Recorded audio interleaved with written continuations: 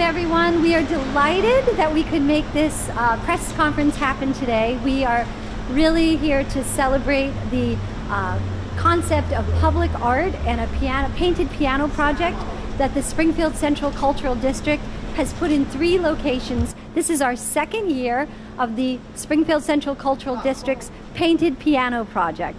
We are thrilled to be here today with Mayor Domenic Sarno, who's going to speak in a moment about the power of arts and culture in public spaces, and Meri Jenkins, who's the program manager for the Mass Cultural Council and oversees all of the cultural district initiatives across the state.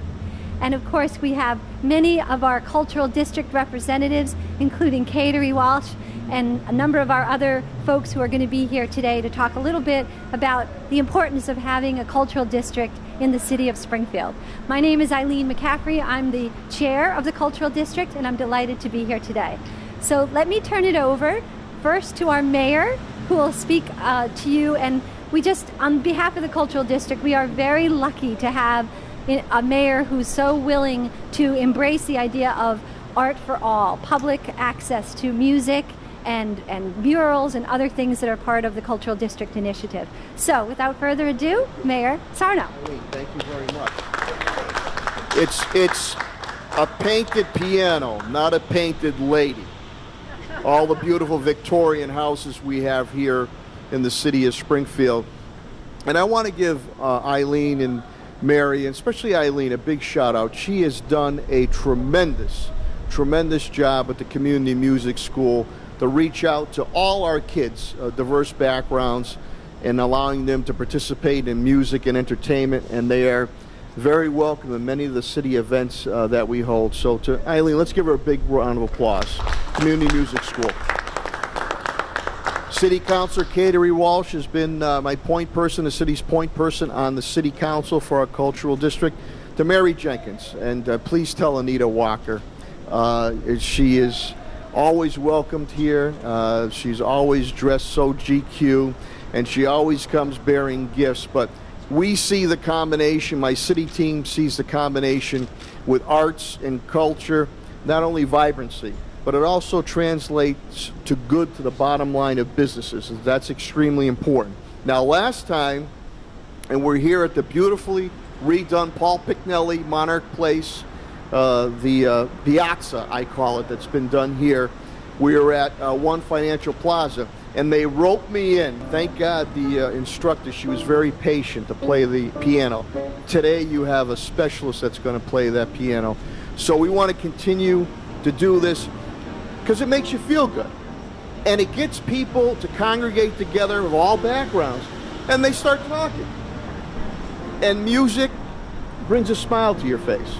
So we see it as not only good for the arts and culture, we also see it very vibrant for the economic development and a vibrant downtown and a vibrant city of Springfield. And with that, Eileen, do I turn it back to you? We'll have Meri speak and Councilor Walsh. Meri, let's put your hands together because we want them to keep coming back with the funds. Meri Jenkins. Thank you, Mayor. A lot of this work doesn't happen without our municipal officials actually stepping up and the people that work for them. And Springfield has a long history of noodling how to use arts and culture as a community and economic development engine for this place. So that when it came to designating Springfield Central as a cultural district, it was really a no-brainer.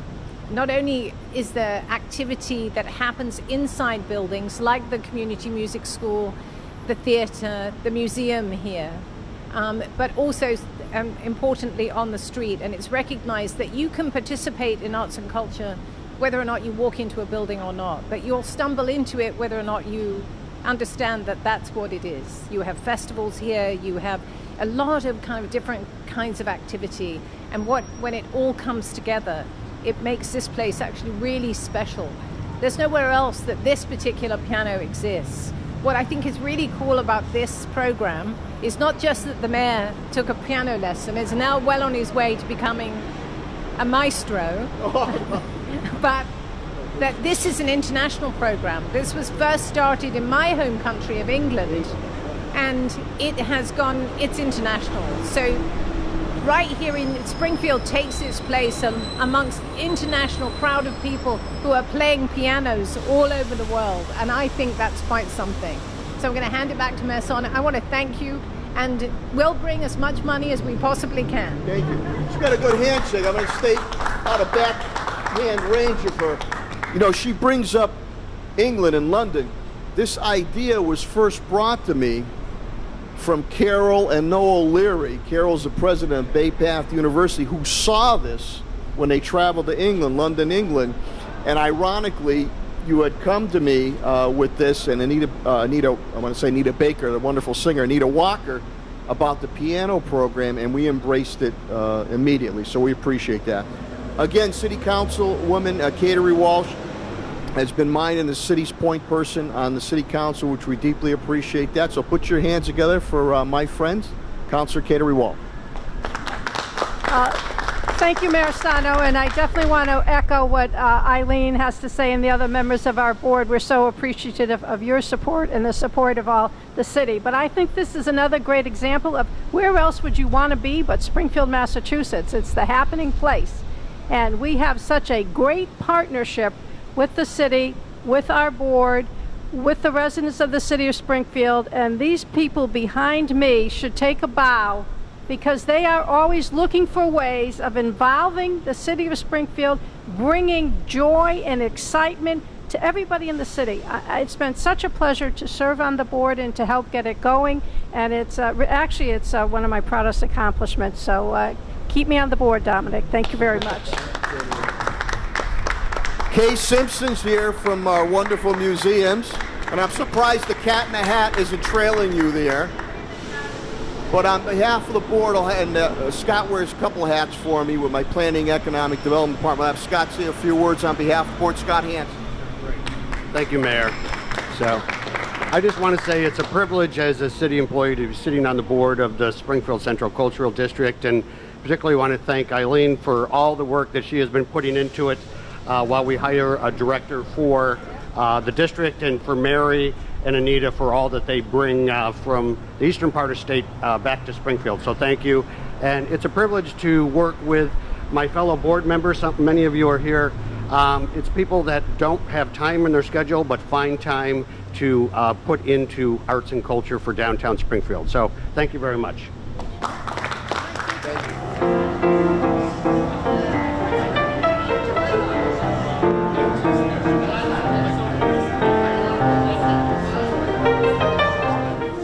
Excited to be part of the piano project this year. I've been on the board of the Springfield Central Cultural District since its inception, and I've been very, very supportive of all of the activities that have been taking place downtown as a result of the cultural district. But this year, for the first time, we were included. We have a piano, a painted piano, on the loggia, which is an open porch on our George Walter Vincent Smith Art Museum. So it is available to the public whenever we are open to the public, and it's been really exciting to see how many people have just enjoyed going up to the piano and playing it, and some of them are beginners and others are really expert. So it's been a wonderful, wonderful experience. This is what I think is so great, that a lot of people have been trained to do something in the arts, but either, for whatever reason, gave it up at some point or another. So playing the piano, dancing, drawing, writing, sewing, all of that stuff is about being in the creative life. And I think what's fantastic is when you give people an opportunity, you put a piano on the street, something happens there. People will either come and play around with it and not actually play a tune, but occasionally you'll get somebody who sits down, and it's true, something completely magical happens and takes people by surprise. And it's not the people who are playing over at Symphony Hall, it's just regular folks like you and I. Well, the fact is that our cultural organizations and artists are an economic engine in and of themselves. You know, you think about the amount of people they draw to this city, and you think about the amount of people that they employ, and you think about the goods and services they buy locally, then they are in and of themselves a business, but they're styled somewhat differently as a non-profit business, which means that they can seek money to be able to provide broader access for everybody who lives here in Springfield.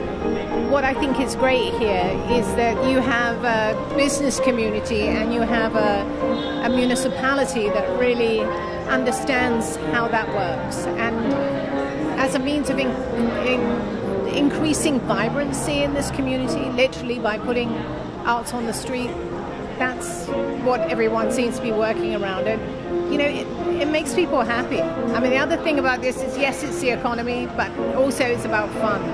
And cities need that, you know, particularly today, when oftentimes you get people moving to a place who don't necessarily know their neighbors.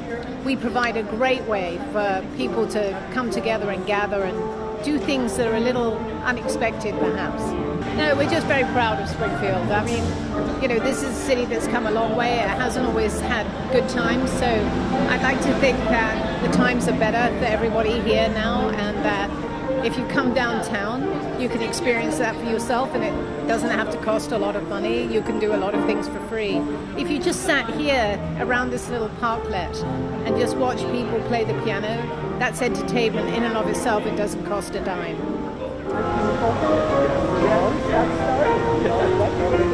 Last time when Mayor Sarno agreed to try a piano lesson, we had a whole bunch of kids from the community music school who were so impressed that our mayor would put himself in a position to try something new. And so, Mayor Sarno, we don't say that you're not.